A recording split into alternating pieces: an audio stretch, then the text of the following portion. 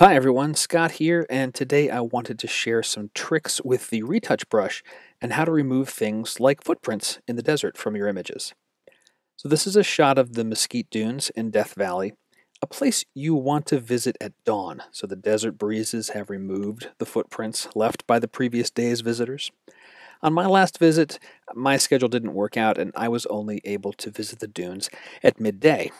I took this picture because I liked the rolling dunes and how the mountains rise above the sands. Compositionally, I really like this image. However, it's taken at an unfortunate time of day. In addition to the harsh light washing out color, there's all these footprints from people like me marching around the dunes. I know I can clean up the footprints in perfect layers, and I have some ideas for the stylization too. But first for the cleanup. I'll duplicate this layer so we can see where we started. I have the photo suite set up to create smart layers by default. I'll switch the new layer to a simple layer, and that re-enables all my retouching tools in the tool wheel. Predominantly, I'm going to use the Retouch Brush to remove these footprints. The Retouch Brush is really great when you have a part of your photo that's generally very smooth, like this sand dune. There's virtually no texture, no grain or patterns that need to maintain continuity. I'll make a nice big brush, position it close to the edge of the dune but not beyond it, and just sweep over these footprints. And boom, the Retouch Brush smooths this out very nicely.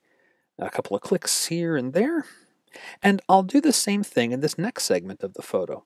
Take all these guys out, and this batch up here. As I get closer to the edge of the dune, I just have to be more careful about where I'm brushing and not cross over the edge of the dune. Let's look at that. This area is nice and smooth now. No evidence of foot traffic. For the edges of the dune, what I find works well is taking the opacity of the Retouch Brush down into the 20s. 22 is good enough. I'll make the brush smaller, straddle the edge of the dune, and sweep it across. And sometimes I'll take the brush across 2 or 3 times just to smooth it out. So the definition of one dune versus another is still there, yet it has a soft, smooth transition. I'll use this same technique through the rest of the image and get rid of all the footprints from the sand.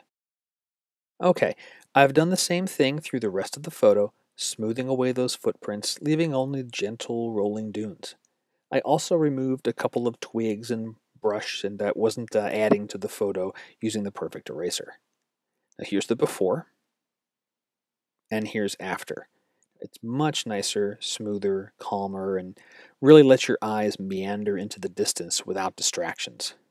For stylization, I see this as a black and white image, so I'm going to play a bit in the effects and black and white modules to add in some detail, some definition, and craft a final image. Here's the final image I settled on after some treatment and effects in black and white. Here's the initial image, footprints and all, and here's the final.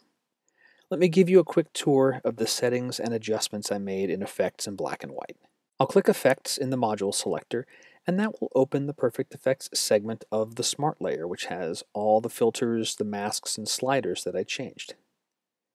I began with Dynamic Contrast for initial bit of definition to the scene as a whole, and some crispness to these shrubs, and I just used the Natural preset for this.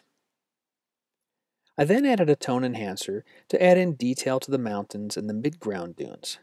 This is where I want your eyes going. The foreground remains softer, and I used a masking bug to remove the tone enhancer from the foreground, only applying the filter to the upper 2/3 of the scene. I added a second tone enhancer, bumping up the detail slider just a touch, for the mountains only. You can see the layer mask, the effect is only applied to the mountain range.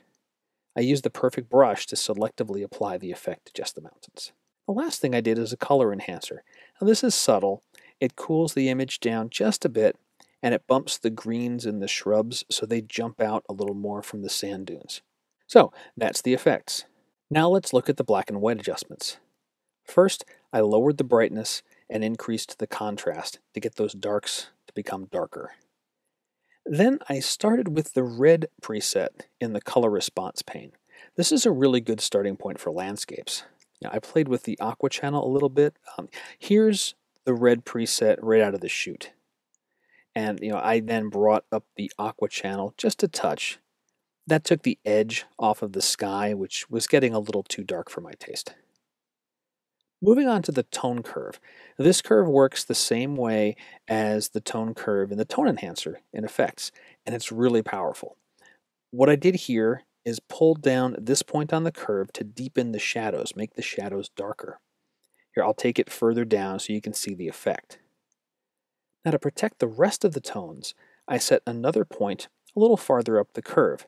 This point acts as an anchor, protecting the rest of the curve.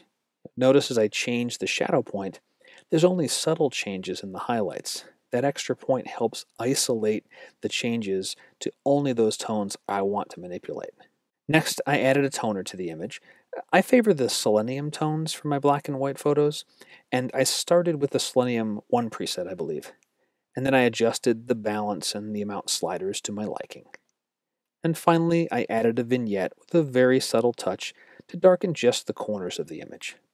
So walking this from bottom to top one last time, I began with this image, compositionally strong, but washed out and riddled with footprints. Using the retouch tools in perfect layers, smoothed away the footprints from all the dunes, and also removed a few distracting twigs and shrubs. And finally, added some definition and pop with effects and black and white.